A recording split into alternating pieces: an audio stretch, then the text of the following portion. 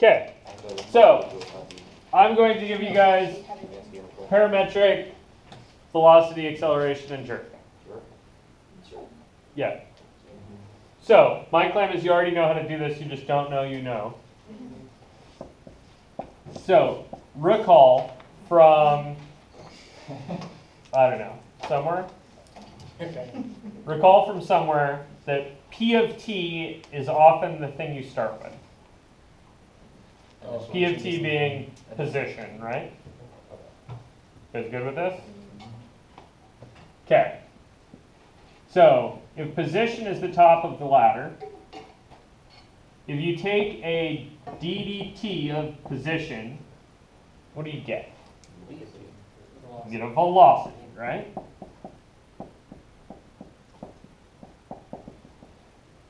Okay, and then you take a ddt again, what do you get? Acceleration.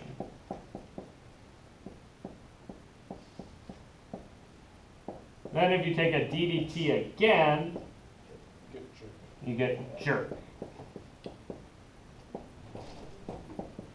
And if you take a DDT again. And if you take a ddt again, you get the rate of change of jerk. Right? Okay, most people stop trying this thing at acceleration, right? Yeah. But we were talking about spaceships the other day, and jerk comes into play a little bit. Yeah, that was great. So this stuff's going to be exactly the same in our new land where we do this.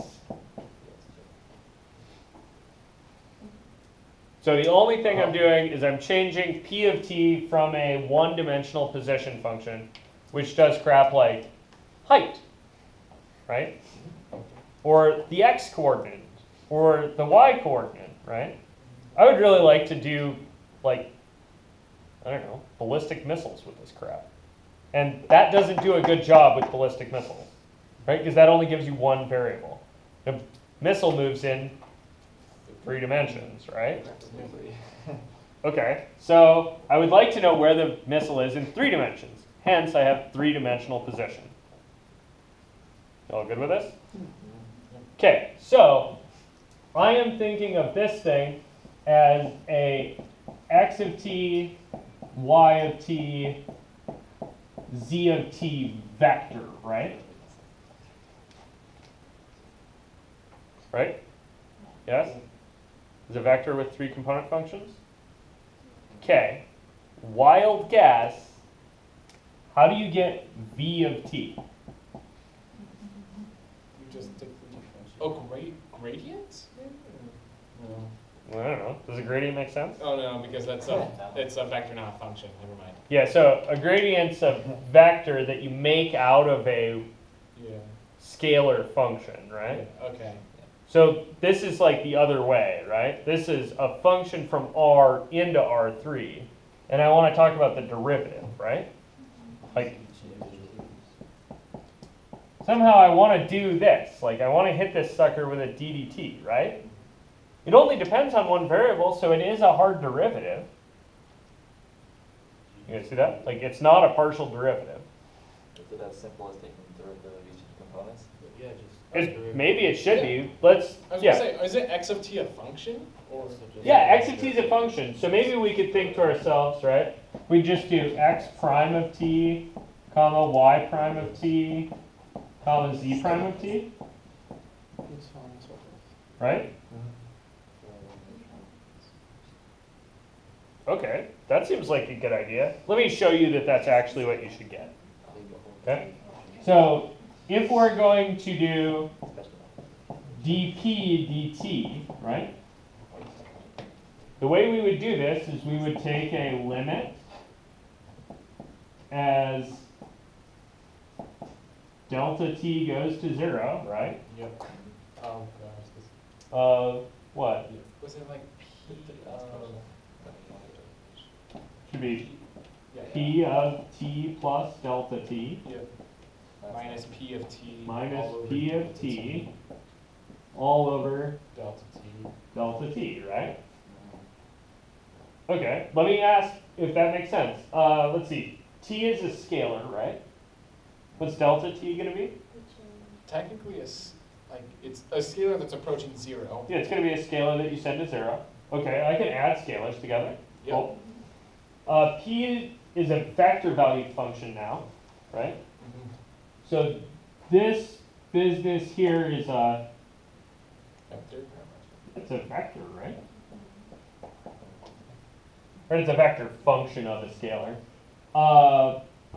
What's this guy? PFT? And vector, that was the original position. That's a vector too, right? So this whole business together is, Difference by displacement. yeah, that's a displacement vector, right? Or just a difference between two vectors. Displacement per time. So you've got a vector and you're dividing by a scalar. Can you do that? Yeah, you just multiply by 1 over the scalar, right? Scalar multiplication. Oh, crazy. I haven't written down anything nuts, so maybe it works. Let's try it. So I've got the limit, change in t going to 0 of, let's see, in the first slot, right, I'm going to get x of t plus delta t minus x of t all over delta t. This will get tedious with. Are you guys with me on that? Yeah. And then I'll get comma y of t plus delta t minus y of t all over delta t. And in my last slot I'll have z of t plus delta t minus z of t all over delta t.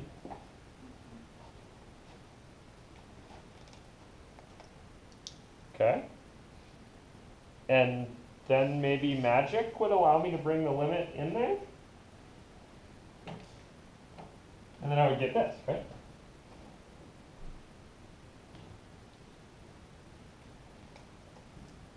That last step's kind of magic.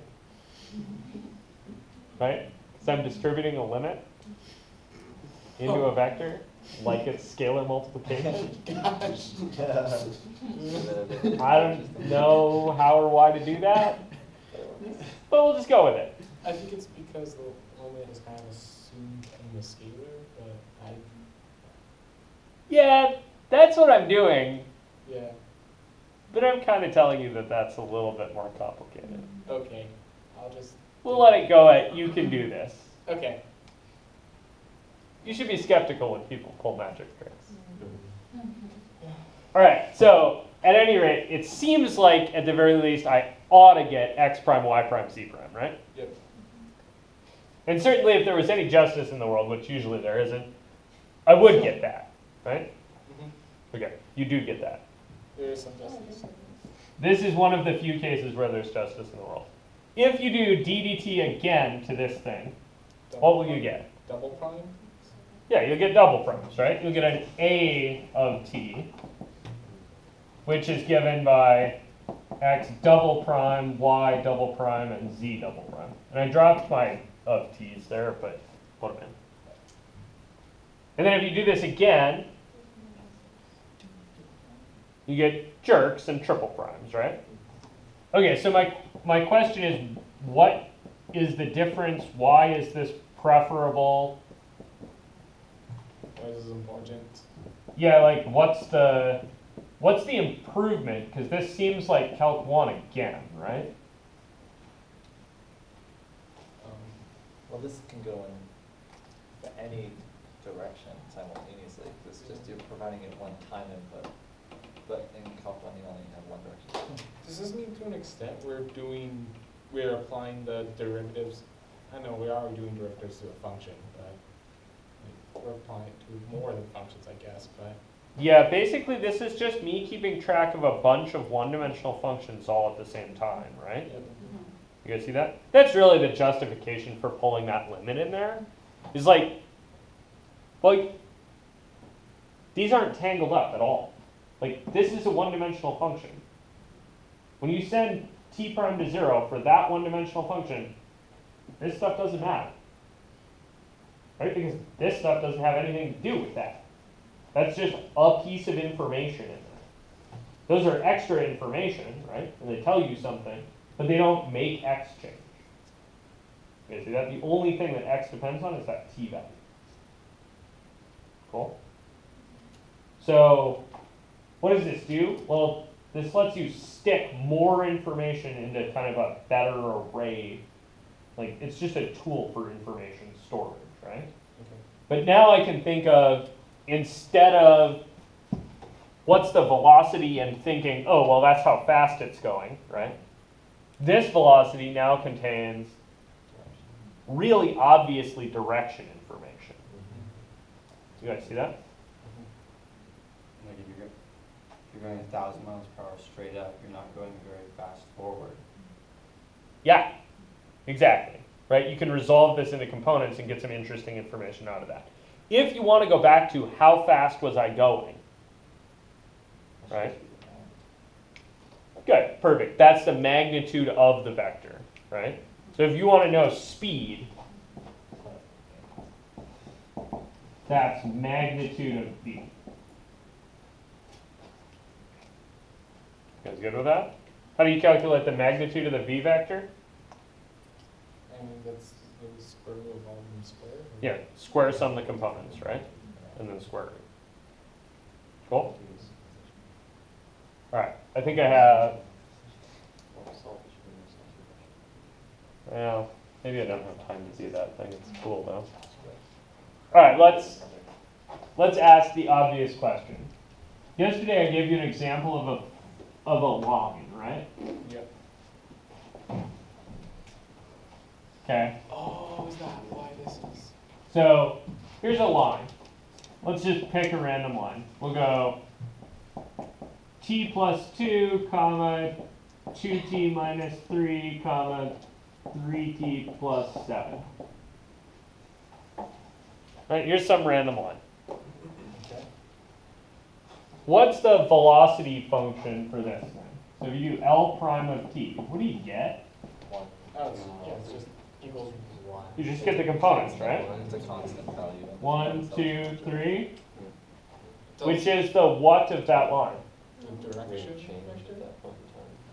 It's the directional vector, isn't Yeah, it? it's kind of the direction of the line, right? Which if I thought about that thing in kind of mx plus b form, right? I would think about that as the vector 1, 2, 3 times t plus the vector 2, negative 3, 7. Right? So when you differentiate, you got the slope. Cool, that's good. It agrees with my usual, right? Okay, here's another example. I'll give you a function c of t. C of t is going to be cosine t sine t, t. That's a good one. Is that a line? I think that's the CM's thing. That's a I'm spiral. assuming stands for circle. or- Yeah, the c kind of stands for circle. This is not actually a circle. It's a, It's a a circle. helix. It's a circle stretch. Yeah, so if you take a derivative, right, you get, oops, let me call that c prime of t. What do you get? Oh. Yeah, it's negative sine t. Negative sine t, cos t, and 1. If you take c double prime, right, if you look at the acceleration, what do you get? Negative cosine t, negative sine t, 0. Oh, so it's like a spiraling. Okay, so if I think about having cosine t and sine t, right, as I change t, those are spiraling around, right? So if this was in the xy plane, those would just be circle around the unit circle. Start at 0, 1, right? Oh, you start at, I screwed this up. Oh well. Start at 1, 0. Not the thing I said. This is, by the way, the usual parameterization. So if I start at 1, 0, right? That's out here. And then we're going to go, well, let's see, which direction does my velocity vector point in?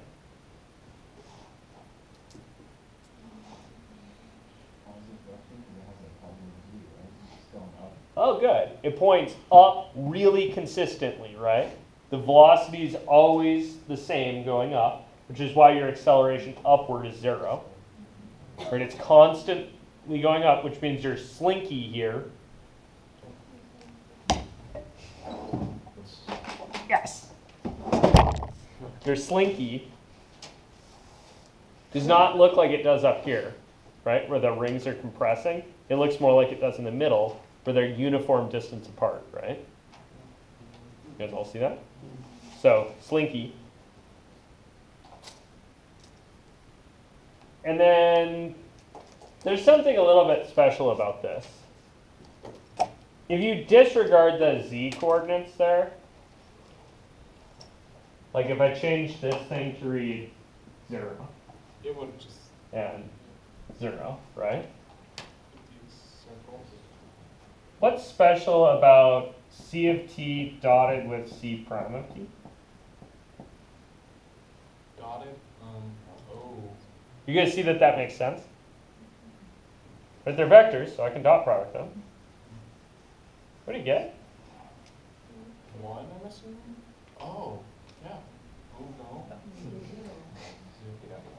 What's the special value for dot products? Like, what's the thing that makes dot products interesting? Oh, they get those good. They give you a scalar, right? What does that scalar mean?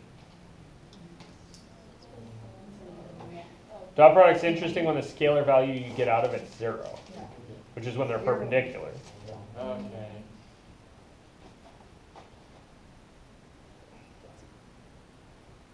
You get negative sine t times cosine t plus cosine t times sine t. You get 0 out of this. That means the position vector for circling around in the xy plane, right? So I'm talking about this thing, which lives just in the xy plane.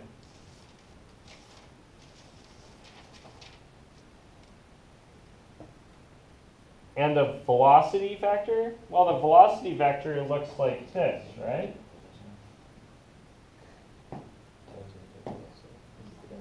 These are kind of flat on there, right?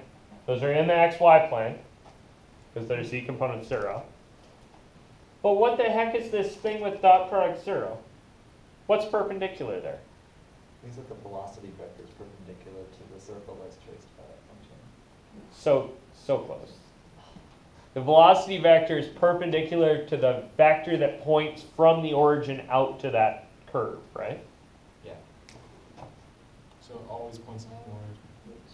This was that thing we discovered earlier today, right? About the radius of a circle is always perpendicular to a tangent line. Oh. That's why. Well, at least this is an example of why. There's a thing you can do where you set the magnitude of a curve squared as a constant. You can write the magnitude squared as c of t times c of t, right? That's some constant. You can differentiate both sides. You can see this with the product rule. Try that, it's fun. Cool? Okay.